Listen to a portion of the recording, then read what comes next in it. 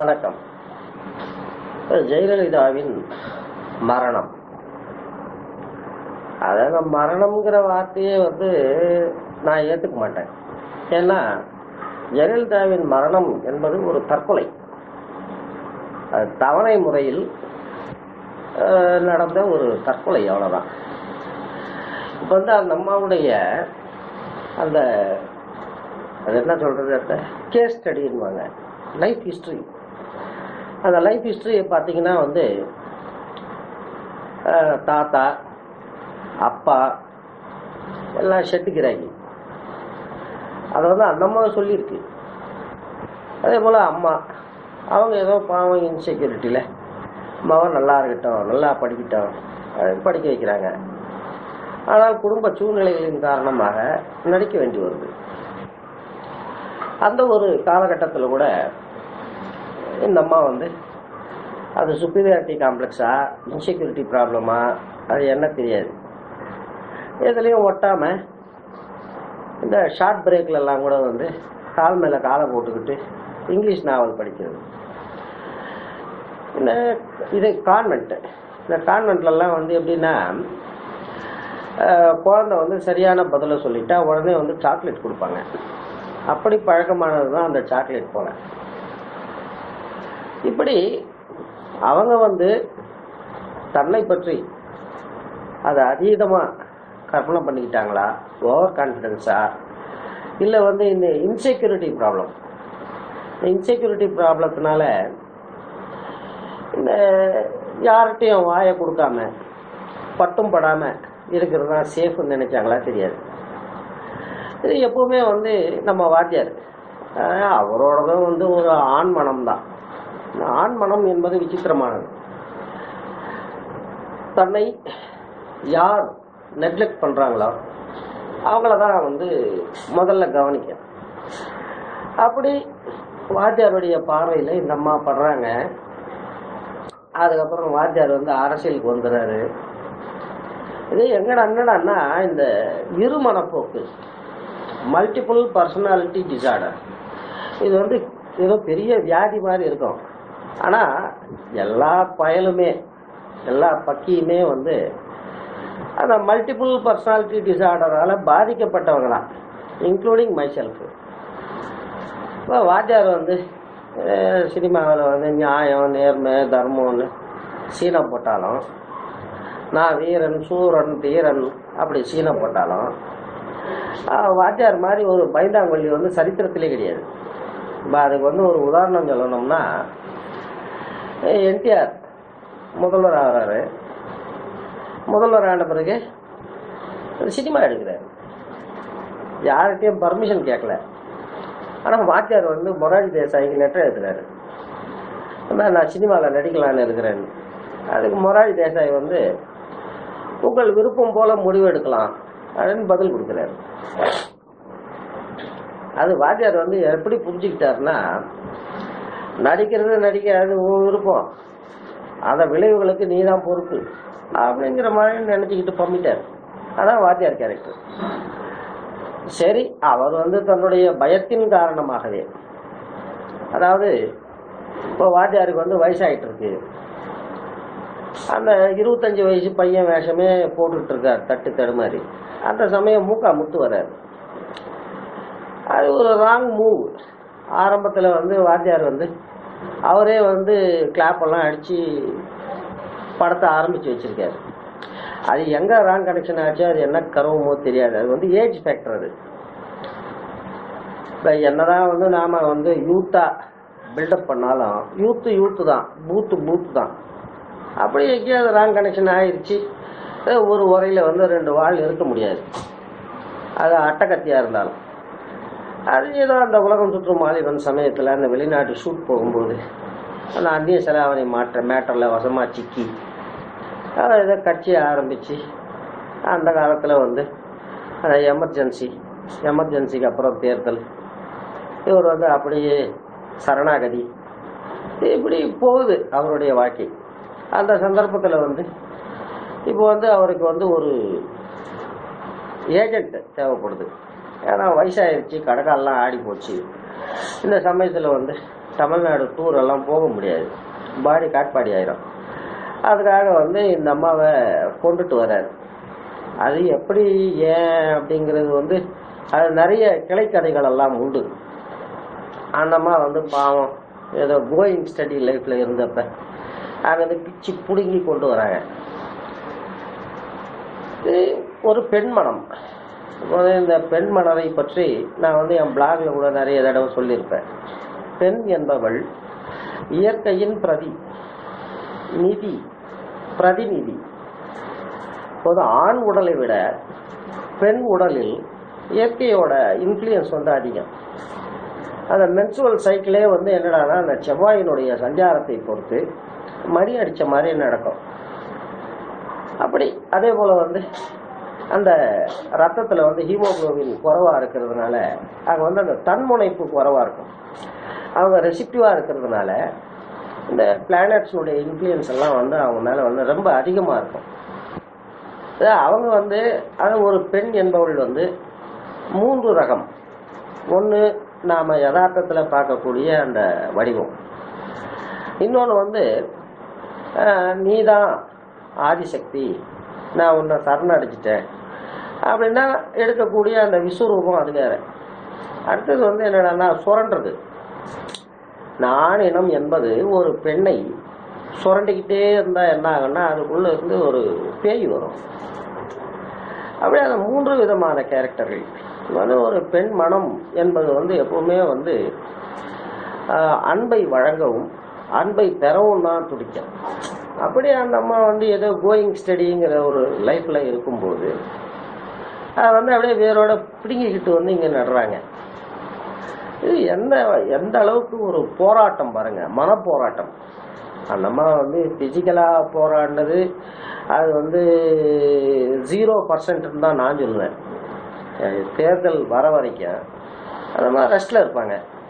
தேர்தலுக்கு ஒரு 6 மாதம் முன்னாடி ரோட்டுக்கு வருவாங்க. இந்த அடிமை கும்பல், அதாவது சோப்பாக இருக்கிறவங்க போய் சொல்ல மாட்டாங்கம்பாங்க பாருங்க, அந்த மாதிரி இருக்கிறதுலே வந்து கேடுகட்ட ஜாதக ராசி யாருதுன்னா கலைஞரோட தான். கலைஞரை பற்றி எந்த ஒரு லோலாயி, எந்த ஒரு பிக்காளி, எந்த ஒரு பக்கி எதை சொன்னாலும் அதை அப்படியே நம்பிடும் சனம். அது கலைஞரோட ஜாதக ராசி, அது ஒரு பக்கம் இருக்கிட்டான். இப்போ இப்படி இந்த பெண்மணி போராட்டம், மனப்போராட்டம், அந்த மனப்போராட்டத்தின் காரணமாக அவங்க வந்து கால் மேலே காலை போட்டு இங்கிலீஷ் நாவல் படிச்சுக்கிட்டு இருந்தது வந்து சுப்பீரியாரிட்டி காம்ப்ளெக்ஸால இல்லை, தன்னை தான் காப்பாற்றிக்கிறதுக்காக.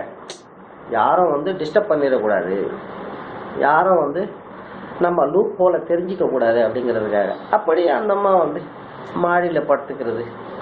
இந்த கீழே வந்து இந்த சசிகலா அம்மையார், இந்த குடும்பம், இவங்க தான் வந்து எல்லாம் நடத்தியிருக்காங்க போல.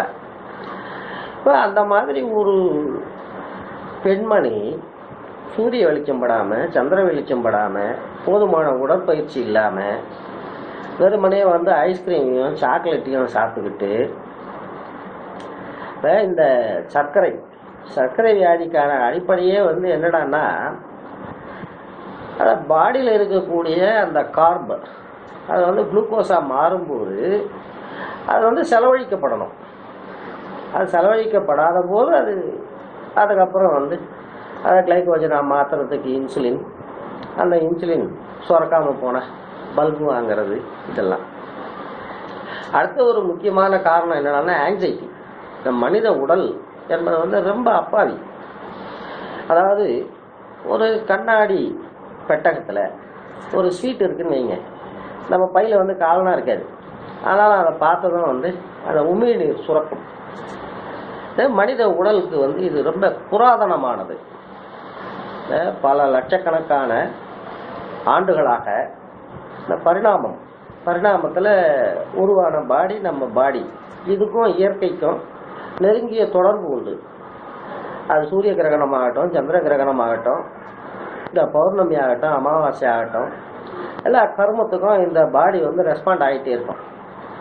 அப்படி இந்த ஆங்ஸைட்டி என்ன நடக்குமோ, அதுக்கு நாம் என்ன பண்ணோம் அப்படின்னு நாம் யோசிக்கும் போதே இந்த அப்பாவி உடல் என்ன செய்யும்னா அந்த காரியத்தை செய்ய தேவையான குளுக்கோஸை வந்து பிளட்ல ரிலீஸ் பண்ணும். அது உடம்பு செய்யறது நல்ல மேட்டர் தான். ஆனால் அந்த குளுக்கோஸை நாம் ஸ்பெண்ட் பண்ணணும். நாம் ரெஸ்ட் எடுத்து டயர்டாகி மறுபடியும் ரெஸ்ட் எடுத்துக்கிட்டு இருந்தால் என்ன ஆகும்? அதான் வியாதி. அது ஒரு பக்கம். சர்க்கரை வியாதி உடையவர்கள் 120 வயசெல்லாம் வாழ்ந்திருக்காங்க. அதெல்லாம் சரித்திரம் இருக்கு. ஆனால் இந்த அம்மா இப்படி அநியாயமா அதான் நான் சொல்றது தற்கொலை இப்படி போறதுக்கு காரணம் என்னடான்னா இந்த சர்க்கரை அது இருக்கு. அது ஏதோ அந்த டாக்டர்ஸ் அந்த குவார்டரி கிச்சன் கேபினெட் அவங்க மூலமாகவே ஏதோ ஓடிக்கிட்டு இருக்கு ஒரு பக்கம். அது இருக்கட்டும். கலைஞருக்கு அந்த முதுகு தண்டில் ஏதோ பிரச்சனை வருது. அவர் ஓப்பன் அண்ட் ஷட். அவர் சக்கர நாற்காலியை ஆஃப் பண்ணிடுறாரு. சக்கர நாற்காலியில் வர்றாரு. அதான் லாஜிக்கு. நடக்க முடியலையா சக்கர நாற்காலி, அதான் லாஜிக்கு. அவர் அந்த ஏற்றுக்கிட்டார், அந்த தர்க்கத்தை ஏற்றுக்கிட்டார். ஆனால் இந்த பெண்மணி அழுக்கு மூட்டை தள்ளு வண்டி அது இதுன்னு கடாத்த ஆரம்பிச்சுது.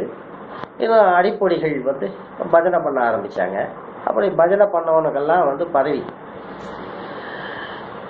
இப்ப கெடுவான் கேடு நினைப்பான். அதான் யதார்த்தம். அது அதன்படி இந்த அம்மாவுக்கு சக்கர நாற்காலியில போக வேண்டிய ஒரு நிலை வருது.